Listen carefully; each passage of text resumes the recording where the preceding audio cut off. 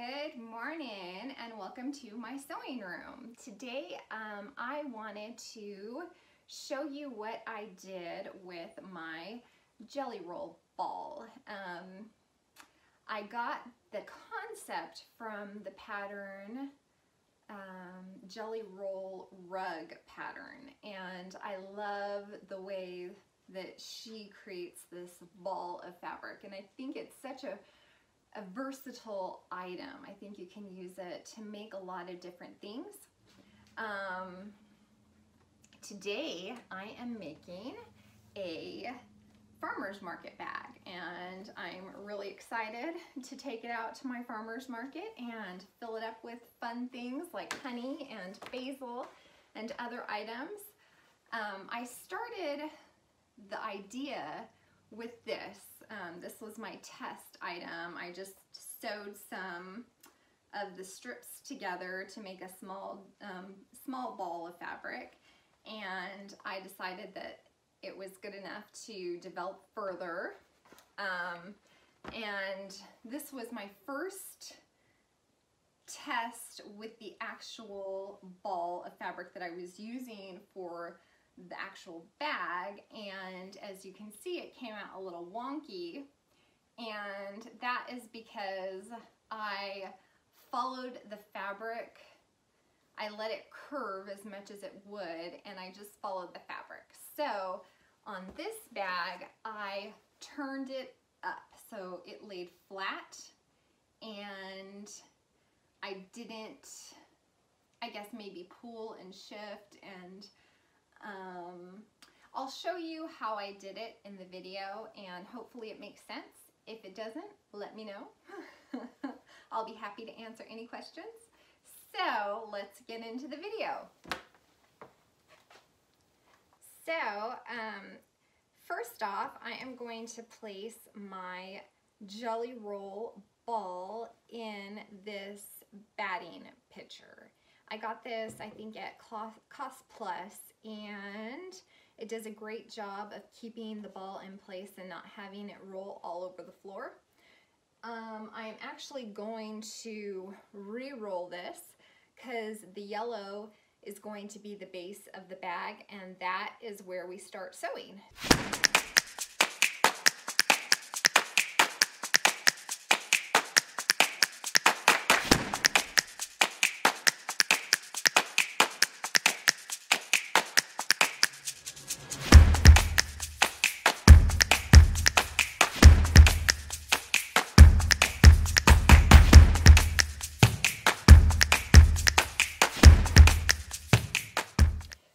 First off, I am going to measure about 9 inches on this one.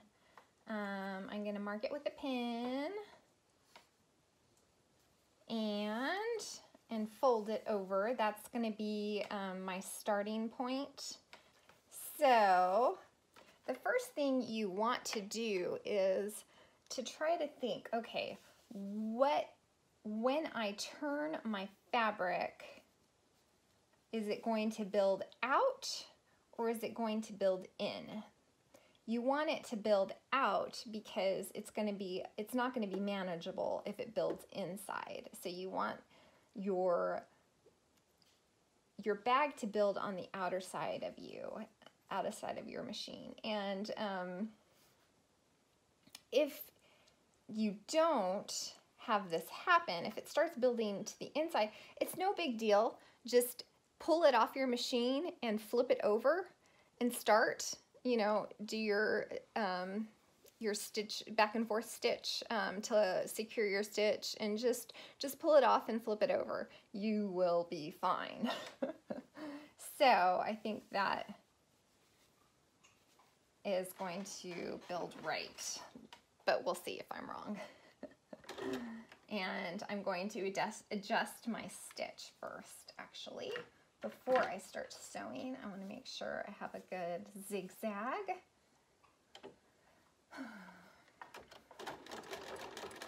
Not that one. That one's good. Let's go for a little wider. All right. I think that is gonna work. Okay. so I got my stitch down. Okay, I'm hoping that this kind of comes above the bag a little so you can see.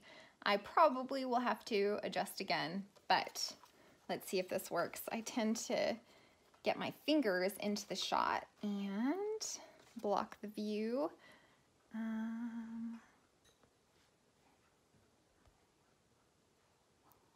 So bright in the middle. I wish I could get it less bright. What if I do that? Maybe. Okay, let's start. I'll go back and forth a little bit, lock in my stitch, keep my stitch down, and we're off to the races.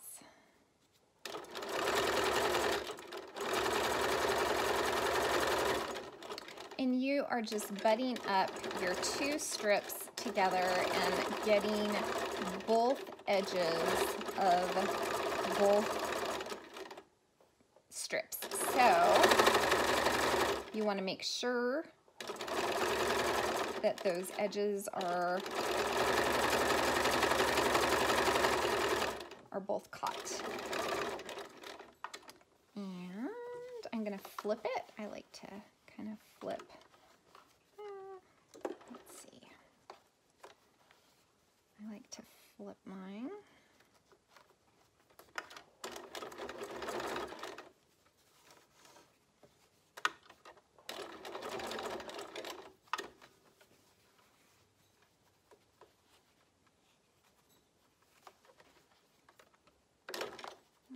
Maybe I'll flip it again. Okay. And again, we're just making sure that we bite both edges of both strips. And we're making sure that they're nice and close together.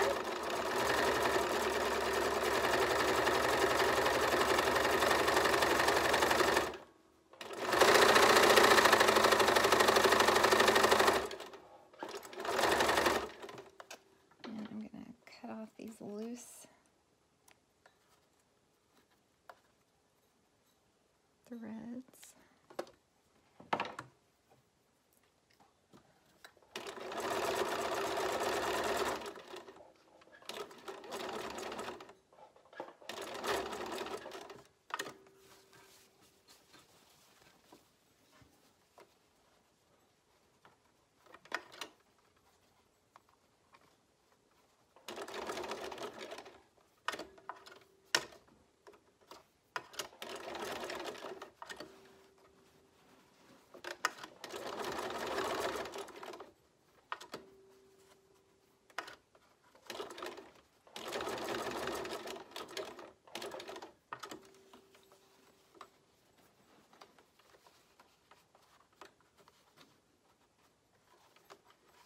I feel like making the actual rope is kind of the hardest part of the bag, or the most time consuming.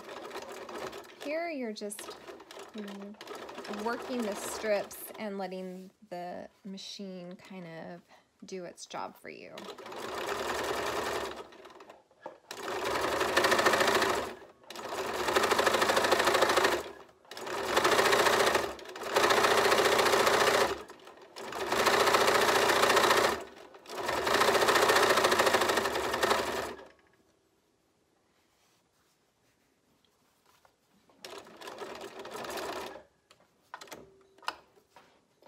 Sometimes the foot gets in the way, so just kind of be mindful, making sure your foot doesn't get stuck on an edge.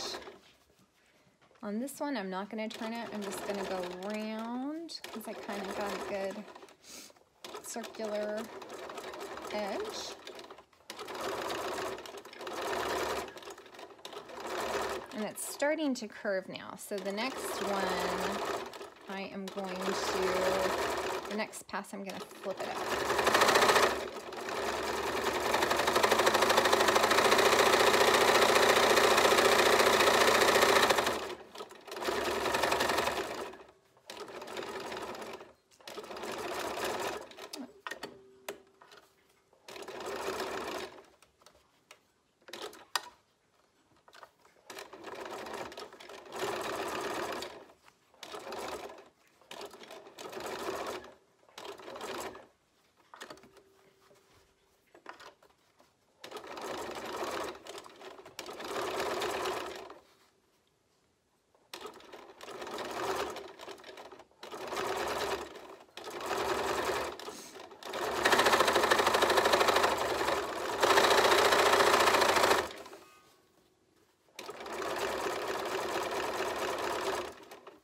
that's a good base of the bag, so that's good.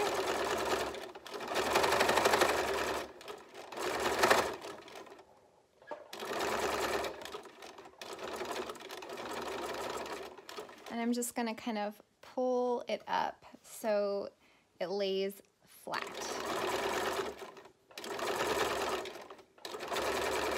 Underneath my nipple.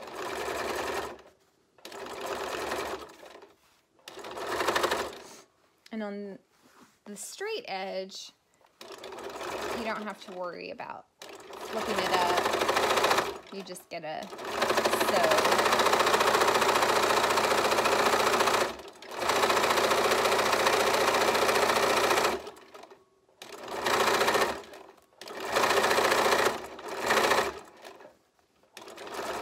And then again, on the curved edge, you're flipping it up.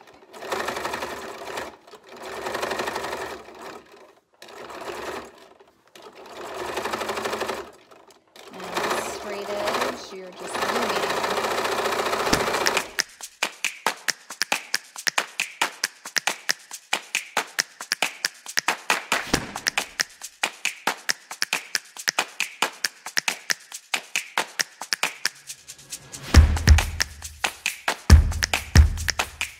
There I got off the edge a little bit, so I'm gonna backtrack just a few stitches and start stitching again, because you don't want big gaps, especially because we're gonna be putting weight in the bag, so you don't want holes where the stitches miss.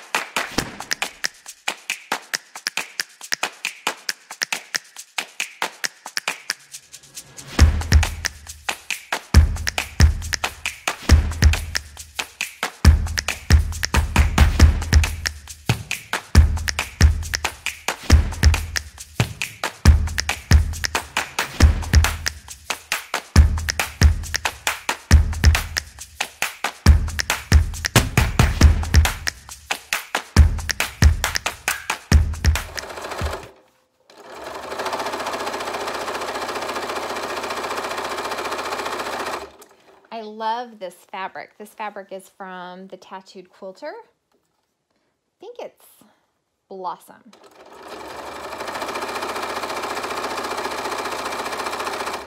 Comes in all different colors. It is one of my favorite basics. I love tiny little, I love dots. I love dots. So it's almost like a dot, but it's a little bit more interesting because it's a flower.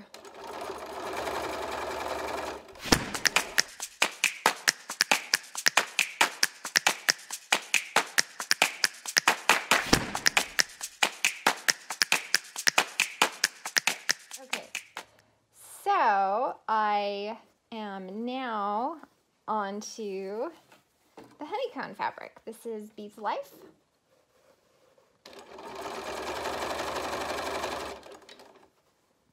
I don't know how much you can see.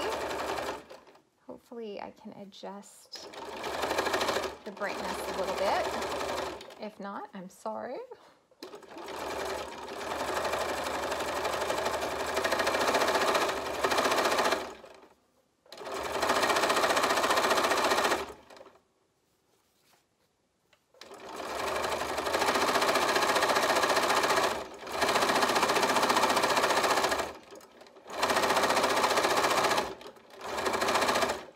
I'm really trying to let it be natural, really. I'm letting the machine do the work. I am not trying to fight it or force it, and I'm hoping that will give me a fuller circle and fuller curves and less wonkiness.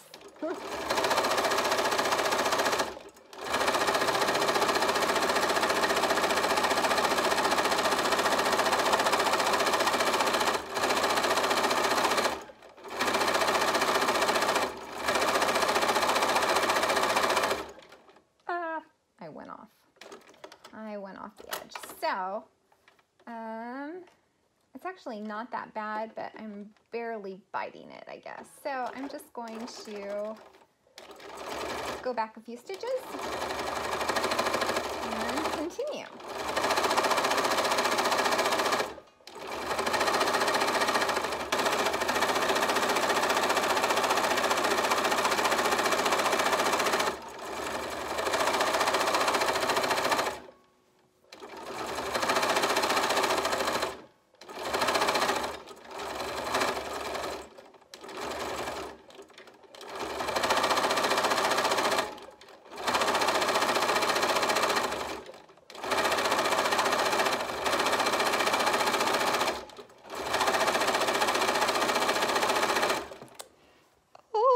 Getting so excited. It looks really good.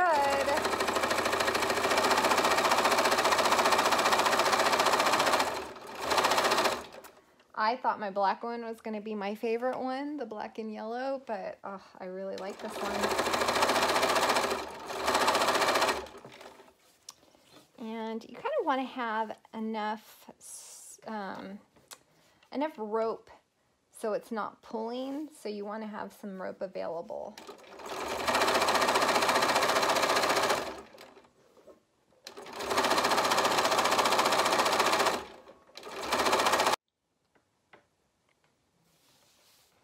All right, now I am at the white, and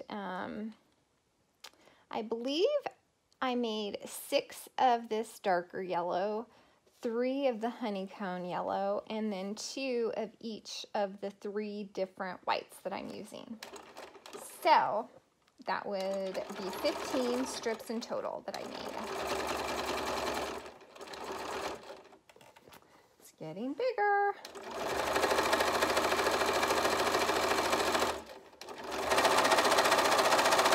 And I totally love it.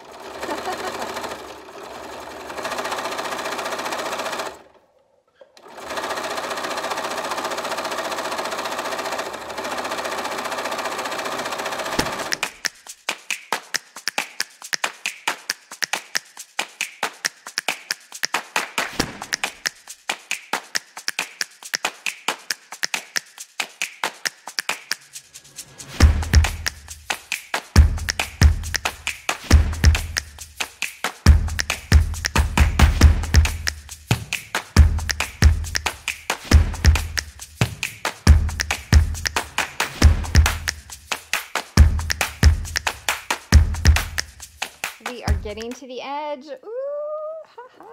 Let's see. Where is my bottom?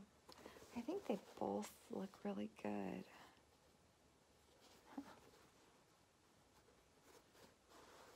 I don't know that it matters what side I use because I don't see. Oh, there it is. Okay. So this is going to be the inside of the bag because I can see my starting line, my starting point. So that's good to think about because I'll want to end it on the same side.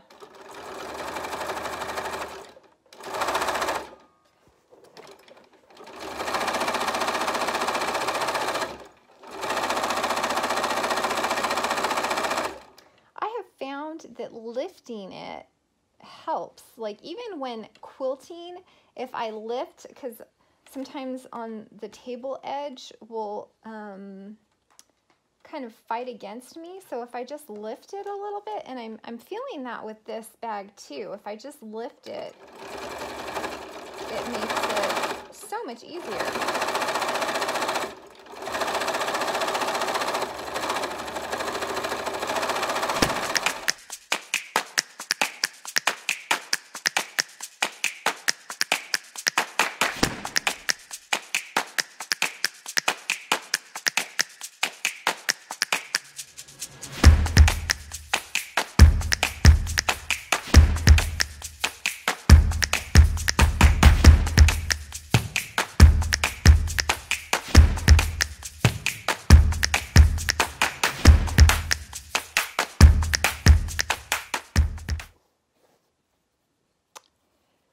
I liked how the other one ended on the curve, so you didn't have the fold down in the middle of the bag. So I'm thinking that I am going to force it to end early and just kind of tack this edge into the seam. It's finished, and I don't think I want to unfinish it, so I think I'll just kind of come and tack it into the second seam. So I'll jump off and then jump back on. Let's see if I can do this and make it look good.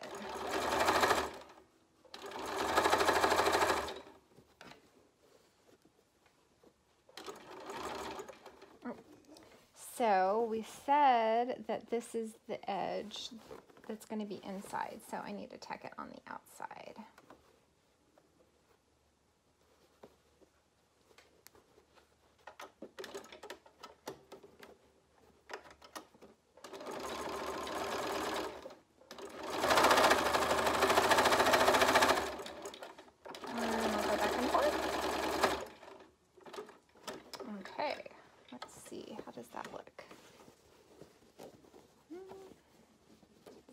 Much on the curve.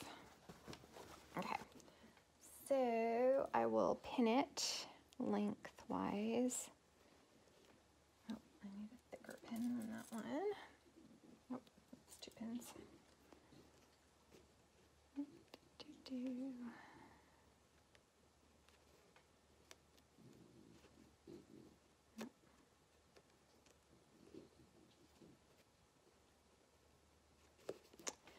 Okay, I think I'll do that.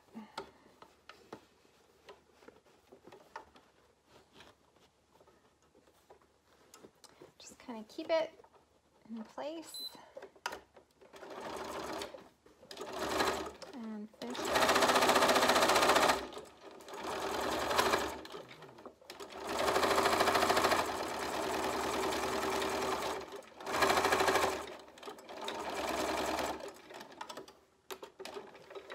Okay.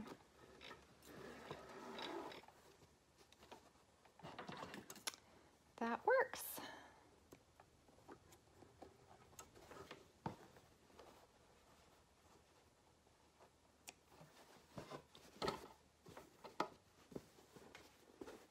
And now for handles. I did leather handles on the last bag, and I'm going to do wooden handles on this one. I think those will look really pretty. And I specifically didn't use black on this bag because I wanted to use a brown handle.